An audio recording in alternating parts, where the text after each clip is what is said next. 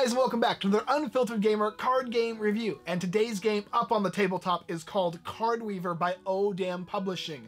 This game plays in the same world as their previous game and RPG, the Shared Dream, the board game, and Of Dreams and Magic, the RPG system. This one brings you the Animus characters, where you'll be playing these dream warriors against a nightmare character from those other games into a deck builder, where you'll be playing either one versus many, cooperative, or even solo play. So you can play up to 3 players as the good guys and 1 player as the nightmare, 4 good guys and a nightmare that plays as the computer, or you can play 1 character versus the nightmare as the computer. So a lot of flexibility. Regardless though, you're going to have your own deck for each character, regardless of whether you're a nightmare or a dream warrior, and you're going to shuffle up a shop that has your own unique shop as well, and you'll be drawing cards just like a normal deck builder, placing them down, gathering cards specifically from your shop, and attempting to defeat the nightmare. And the nightmare is going to be doing the same thing, trying to remove all of you from the game. However, when you die, you'll still get to actually turn over and use your anima state, so you'll be able to use characters even after they passed on, so there's no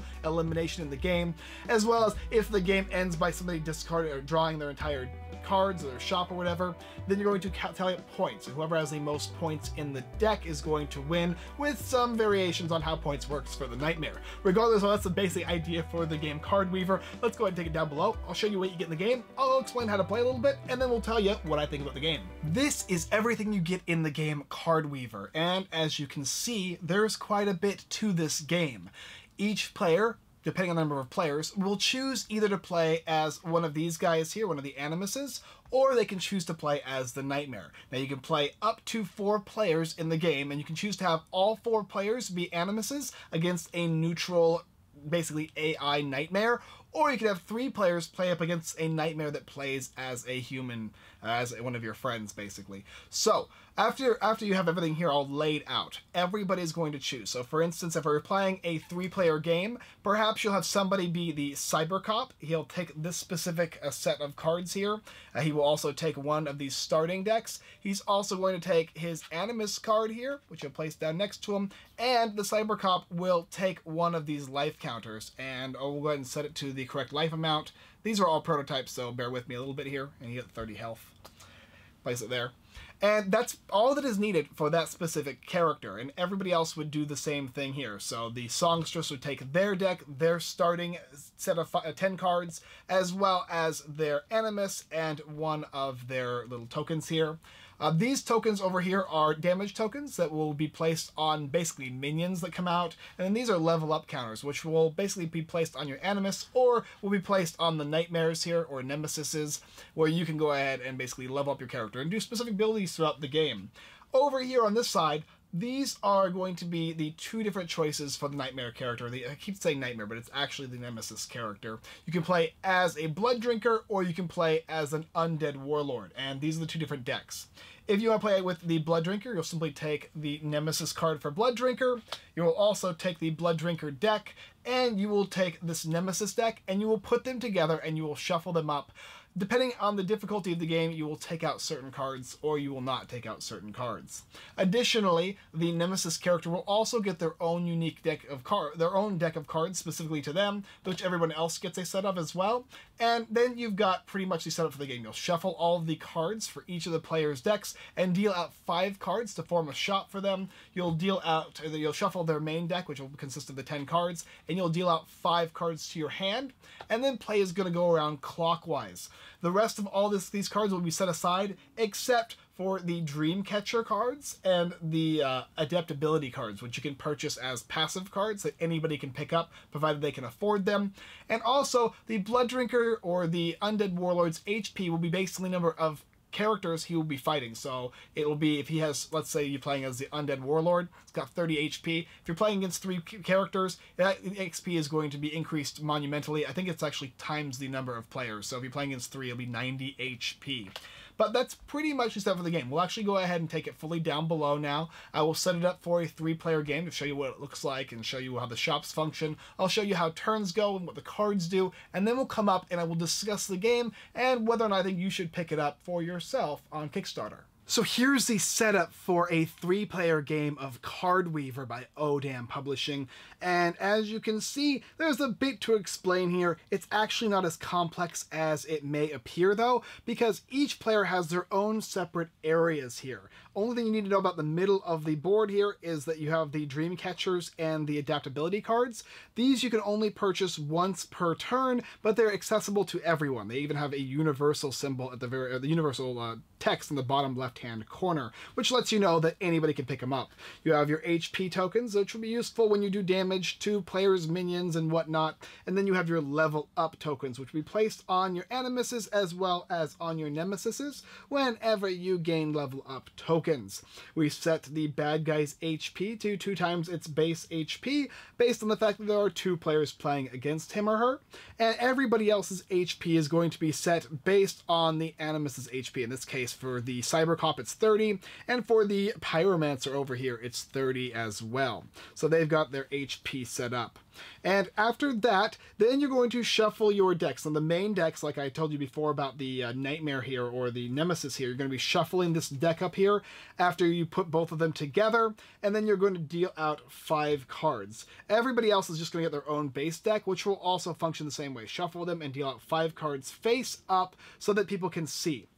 Now, if you're playing as the Nemesis over here, if you get any things like nightmares, if any nightmares come out at the very beginning of the game, you can simply go ahead and put that back into the deck, take out a new card, or shuffle and take out a new card and place it there. You're never going to start with nightmares. Nightmares are only going to pop out when you flip them over from the deck, and when that happens you'll be putting them into people's discard piles, which will then hurt them when they draw them. So they're like little trap cards that can facilitate the Nemesis as they come out. Additionally, players will have the option to mulligan their 5 cards starting shop area if they would like. And then down at the bottom here, these are your 5-card hands. You're going to start with 10 cards, and everybody will start with the same 10 cards, including the Nemesis over here. Shuffle them up, and then deal out 5 cards, and this is going to be your starting hand.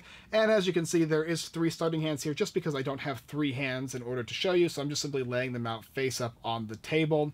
And that's pretty much it for the setup. Players are going to go ahead and begin the game, and you will be purchasing, so let me go ahead and just show you what all the cards do. For instance, you have this one here. This is your conviction artifact. It's going to give you devotion. I think that's, I believe, what the stat is called when you are basically buying things. Let me see if I'm right here. Conviction. Yes, it's conviction. So when you use conviction, that's basically your currency throughout the game. You'll be able to buy cards in the shop area. Each player has their own individual one, and the cost is on the bottom right-hand side of the card. That's the cost of it to buy. Additionally, you're going to have these attack cards in your deck as well. These you will play, and you will attempt to do damage to the other players. Now, players are going to have static attack and defense, so you'll need to penetrate those in order to hurt them. And additionally, players will have the ability to play certain cards as an instance when they're not on their turn, such as this card here, with a little lightning bolt, to be able to block additional attack. And this is the next one we're talking about, which is the defense cards. What's cool about these is they function similar to Shards of Infinity. When you play them, if it's not played on your turn, it will stay in play, protecting you until the beginning of your turn, in which case it gets discarded. And then the other cards are going to be the ones you're going to be buying from the shop here. So that's the main 3 you're going to be getting in your deck when you start the game off. Cards are going to have a cost value at the bottom right, they're going to have a point value at the bottom middle, and then they're going to have all their specs on the side, the left-hand side here, whether you can only play one of them, how long they last, how much defense or attack they give you, and any passive or active abilities that they provide. Sometimes you're going to be doing things like direct damage to another player, which can ignore defense, and other times you can make an attack targeting an animus target. You may make an attack targeting an animus target you instead. So that's a good way of kind of protecting other players and whatnot. And each of these characters play differently. In fact, talking about the characters, because this is just a basic deck builder, you play 5, you do what they say, you use them to attack, you use them to defend yourself, and then you buy these things, put them in your discard pile. So for instance, if I had this hand here, I have 2 currency to spend, I can buy this, put it in my discard pile, and then instantly refill. After that, these are used as well. I can then use these as well. And remember, if you have cards at the end of your turn that you didn't play, they're still going to go to your graveyard, in which case you're then going to draw 5 new cards. And just like any other deck builder, you'll shuffle up a new set of cards whenever you have to draw a card from your deck and place it out. So it starts like this. If at any point you have to draw a card, you'll shuffle your discard pile up and make a new deck there. And then it will pass to the next player, and it just goes along that way. If an Animus hits a Nemesis, the Animus is going to gain experience. And experience will let you do unique abilities on your turn. As you gain them, some things are going to be quite nice, and of course, as you progress throughout the game, you're going to have more and more powerful abilities. The same will be said for the Nemesis character. Obviously, this character has a lot of array of very, very powerful abilities. And the Nemesis character, if I do believe correctly, is just going to gain experience, whereas these guys need to actually do damage to the Nemesis player in order to gain said experience. And that's basically the idea of the game. When one of these decks runs out, then the game will end, and players will total the amount of victory points in their deck, in their discard, and in their hand. And the Nemesis player is going to tally up his as well, and times that point value by the number of players. Whoever has the most points wins. The other way the game can end is if the players are able to defeat the Nemesis player, bringing it down to 0 HP, or if the Nemesis player can bring down the 2 Animus players to 0 HP, they will lose. Another little cool feature of the game too is when a character passes away, you're simply going to turn them over, and they're still going to be able to do something on their turn, which will help the rest of the Animus players even if they have been knocked out of battle. And that's pretty much it for CardWeaver. There is some, of course, unique things and things I want to talk about up above, but that is the idea of how you play. You go throughout the turns and continue until one of the victory conditions is met. CardWeaver by Odam Publishing. So let's go ahead and get into this one with, I suppose, a couple caveats. There are certain cards you buy, which are basically the universal ones, like this one here, which says return this card to the Dreamcatcher deck at the end of your turn. So after you play this card, you return it to your deck. This is going to give you bonus currency, but only once. After you play it, it goes away. However, there's a lot of combos that facilitate cards like that. Also remember, you're going to have your own unique deck of cards, which is your basic starting 10, as well, I keep saying unique deck of 10. Everybody has the same starting deck of 10 cards, but you'll have your own unique shop deck of cards that you're going to shuffle and deal out. And that deck of cards functions differently than every other deck of cards in the game, even as such with the Nemesis character as well. And with the Nemesis character, they each have their own unique deck of shop cards as well, which you're going to put in with the specific Nemesis cards, which are like the every single Nemesis gets these type of cards. Your characters and their level up abilities are unique in the fact that each player is trying to do something different or helping their party in some unique way. The Pyromancer, he is simply able to do a lot of draws. He can return cards from the discard pile back to his hand. He can be a sort of a damage dealer as well. And then you have the Cyber Cop, who's good at defending players, who's good at gaining attack. You've got the Songstress, which is basically a support character, and she's able to have players draw cards that aren't herself. She can purchase cards in another player's Dreamscape for them, and she can target a player to gain a top card of their Animus deck, just simply gain it as opposed to paying for it.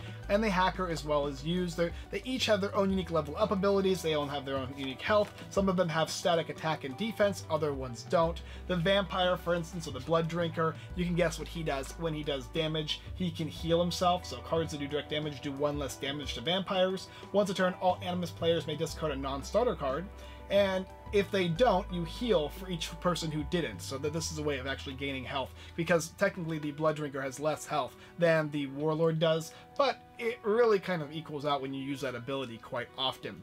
Leveling up is very interesting in this game because you can defeat other players' machinations or monsters or creatures or defenders, and those guys will give rewards to you if you're able to defeat them. Now, obviously, it's a competitive / cooperative game in the sense that you can play 4 versus the AI, you can play 3 on 1, you could play 1 on 1. It's really up to you how you want to play this game. You also have that solo option as well, but the game functions very similarly no matter how you choose to play it. Just depends on if you're actually having the AI function and just kind of it goes off the AI tangent, or if it actually goes in a specific player is playing that character. Regardless though, it's a lot of fun. That's pretty much the style of the game, really. If you've played a deck builder like Shards of Infinity, you're going to understand how to play this game. It functions very similarly to Shards of Infinity, even with how you play defense cards out of turn, the fact that you have a health total or a health pool, and you're dealing with bosses, or you're playing that 1v1 kind of thing. It does function very similar, but there's a lot of differences in the fact that you have an Animus that is able to flip over and be used even after they've passed on. The fact that there's a 3v1 or a 2v1, or even playing the whole cooperative 4v1. There's also the fact that the main character, the bad guy, he's going to get a ton of HP, and it's going to seem overwhelming at first, but even still, it's very possible that for either side to win. It just really depends on your strategy. And when you first start playing the game, everyone seems to be on equal footing until you start seeing the ramps start to happen on one side or the other, in which case players have to use very unique strategies in order to overcome that nemesis and his very powerful abilities as the game progresses throughout. I think this is a solid deck builder for those of you who like Shards of Infinity, if you like Dominion, if you like any of these other basic card deck builders, but you want something with a little bit more bite to it, something that involves that 1v-many aspect of some games. Like, for instance, I haven't seen any deck builders that do 1v-many. This is the first one, and it does it pretty well as well, other than, of course, the fact that it has that ramp up. And then the fact that you can play cooperative, which Shards of Infinity now has, but this is a new thing for Shards of Infinity. And in this one here, it starts with the base game. The artwork is solid. I really, really like the artwork for this game. I think that the Shared Dream has some excellent artwork as well. Their entire line of stuff has great artwork, and this is no different. I've enjoyed looking at all the different cards and playing as the different characters with their own unique shop decks, all pertain to that specific character. Like, for instance, this Exsanguinate actually looks like a vampire playing it. Oh, and one last thing too, I almost forgot, this is actually really cool too. So in the deck, like I said before, nightmares don't actually start in the shop for the players playing as the nemesis. When you buy stuff as the nemesis, nightmares will pop out of the deck. And these will do things. This is you can play this card if it's in. You must play if it's in your hand. At the start of your turn, you'll lose 1 experience. If you don't have an experience to lose, place this card in this card pile of the Animus to your left. So players will actually start losing experience with these guys. They come out, they go into a graveyard of the Nemesis's choosing, and then when that player shuffles his graveyard into his library and draws this card, a trap unfolds, and there's quite a few of them, and they can be pretty nasty. And some of them actually will move around to other players, which means that you're always having interaction, even when the nemesis isn't actually taking his or her turn. So that's pretty much it. As far as negatives go, I guess there's a little bit of a ramp up. If you're not into deck builders, this is definitely not going to be for you. And it does have a little bit of a dark theme. There is some, like, you know, vampire overtones, there's some blood. It's not too dark. Maybe I'd say teenagers would be just fine with it. And of course it has this like cyber dystopian future style thing going on for it. I like it. It's a lot of fun. If you're interested in picking the game up, you can check out down below. Let me know what you guys think in the comment section below. And thanks for watching. Let's go ahead and hit the outro. Thanks for watching another Unfiltered Gamer board game / card game review. If you're interested in taking a look at the game CardWeaver, go ahead and hit that link in the description down below. On Kickstarter, you can pick up this deck building game of sorts, which is also like a very unique individualistic deck building game where you can play 1v-many. So it has a lot of different options and opportunities for players who like deck builders. Also, check our website, unfilteredgamer.com. There's a giveaway up there for you. It's sponsored by the Giveaway Geek. I put something up there regardless, so that if you want to enter into a giveaway, there you go. Traffic to my site. So thank you, Giveaway Geek. Thank you guys so much for watching. And as always, I look forward to delving into Of Dreams and Magic again with you next time. Booga booga booga.